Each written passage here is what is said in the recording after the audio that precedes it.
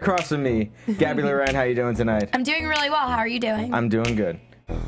Gabrielle Loren here for AfterBuzz TV. We are here at the precipice of SummerSlam. Stephanie McMahon, huge match at SummerSlam. She's here. Most of us have 24 hours in a day. She has limitless hours in a day. Right, she's like the Beyonce of wrestling.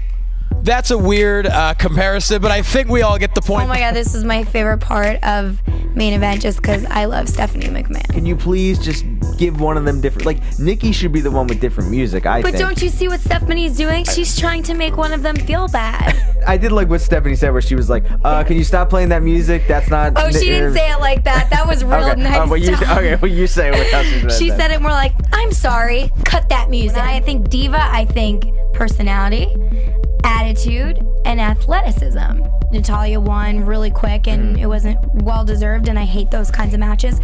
But I also love Natalia, and I think this was more of a storyline. Do you guys find it weird that Nikki's made out to be this evil sister, so she's kind of a bad girl, but John Cena's looked at as this, like, god?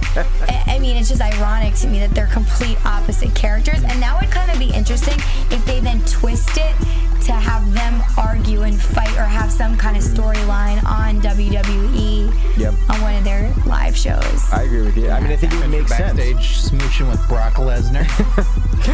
Oh my god, that would be crazy.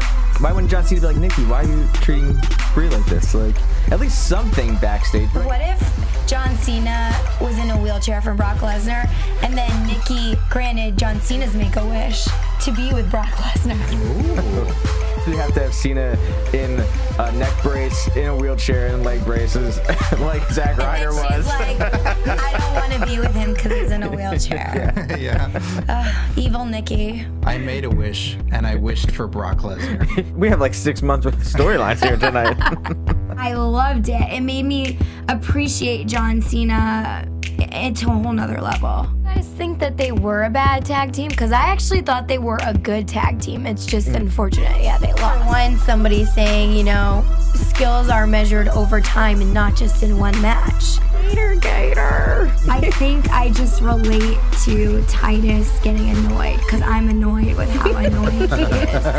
So that's why I feel like I don't like it. Otherwise, I'd probably appreciate it more, but... So you're Gator, and Martia, you're Slater? It was a smart tactic on the Miz's part because if you keep your legs spread, sounds really weird.